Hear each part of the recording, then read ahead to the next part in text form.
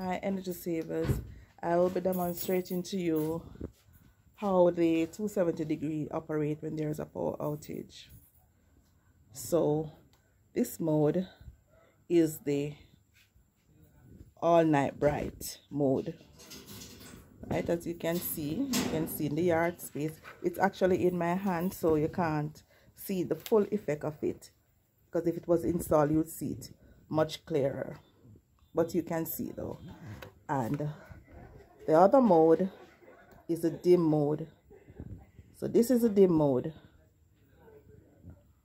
When motion is detected, this is what it looks like. Wow, super bright. And this is also the recommended mode for it to operate. Then you have mode 3.